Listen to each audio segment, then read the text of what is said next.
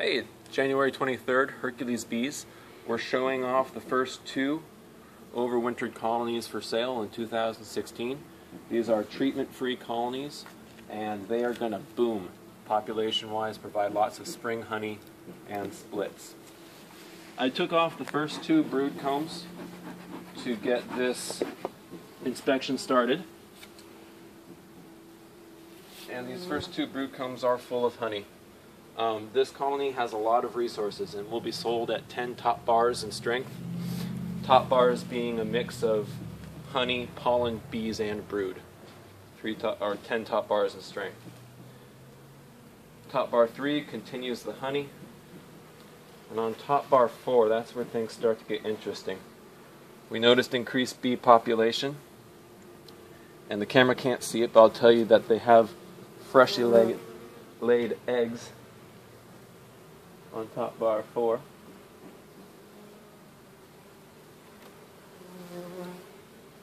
Top bar 5 is also full of eggs and young larvae. They're planning their expansion here. The bee coverage is good. Remember, this is January, so by February, the population in this hive will be doubled. Every 21 days is a brood cycle. Here on top bar 6, we see lots of capped brood. This colony is going to emerge strong. They've got good bees to keep the brood warm. We've seen the evidence that the queen is doing well, laying out a good pattern. California winters, there's ample honey and pollen supply, pollen coming from mustard, coming from the early blooming eucalyptus. I'm not sure if there's many willow trees in Manteca, but I know there are lots of willows in the Bay Area. And bar number 7, another good brood comb.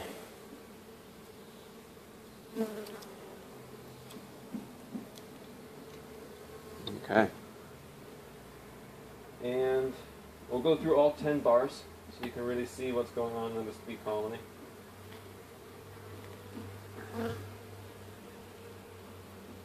The eggs are not on this comb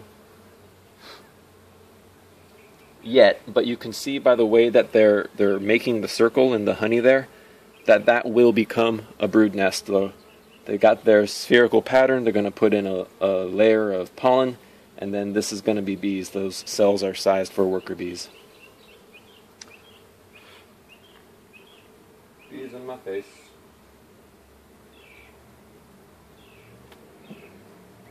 And then, it's heavy. Here's bar number 9. Lots of honey, lots of resources. And if the camera would zoom in on bar number 10, this colony is going to be sold with 30 or 40 pounds of honey on it. That's going to ensure it grows healthy during the season. I'm asking probably about $30 per top bar of strength. So the bees will sell for $300, the box will sell for $205. Let's take a look at number 2. Sometimes the bees fly in my glasses. Okay, so this is colony number 2 for sale, beginning in February. We can arrange delivery to Bay Area locations. Again, I'm going to go through 10 top bars to show you the 10 top bar colony that is for sale. These bees are treatment-free colonies with overwintered queens. Let's see. This hive has a little bit of a condensation problem, so that first bar is a little wet. I'll sell this colony with 10 drawn comb. That first bar won't be part of the sale. Okay, but we have honey resources on both sides.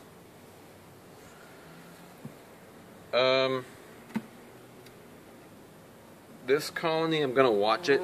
I'm not going to release the price yet. These first two combs were a little wet with some moisture making the pollen mold. Given time, when the bees grow out of that, they'll clean it all up. And I don't know what I'm saying. Let's look at bar number 4. Another resource comb. cell size for workers. This colony is, I'm just going to skip ahead. This colony brood nest is towards the back of the hive. But we're seeing lots of resources on the comb. This one is full of pollen and honey.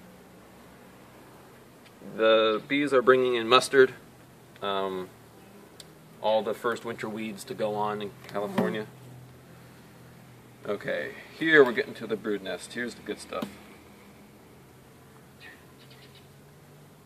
So what I'd like to point out is the bee coverage on the comb. This is a good indicator of their health. This comb is, all this capped brood is going to hatch out within 10 days. Again, it's going to double the population of this colony. Very tight pattern. We can have good evidence that the queen is working well here. They're bringing in enough food to keep everything warm and developing right.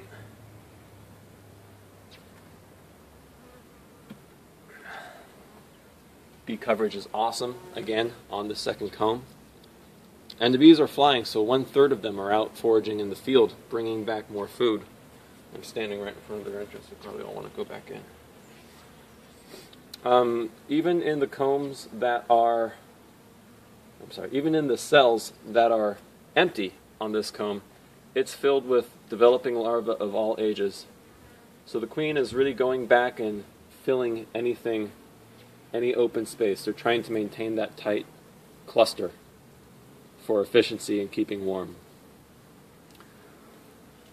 As these colonies have overwintered, they are going to explode in March and April in population, explode in population.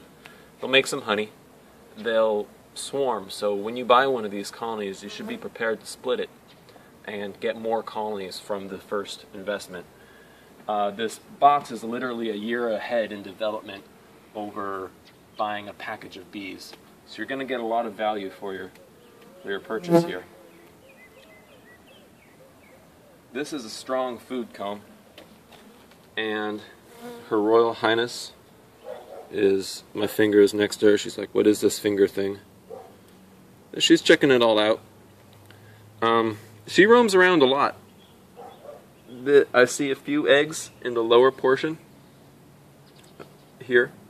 A ring of pollen is being developed, so this is going to be another brood comb. It's dripping with nectar, ripe honey on top.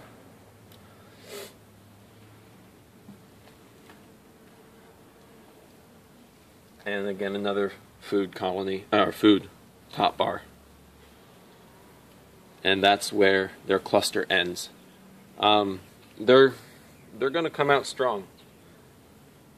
Again, these colonies will be sold with 10 top bars, fully drawn top bars, full of either honey, pollen, or bees and brood. So you're going to get value for your money. You're going to see it expand. By May, this box will occupy a big one, or else it'll swarm too much. I hope you send me questions about these colonies, and maybe you'll take one of them home. Thanks for watching.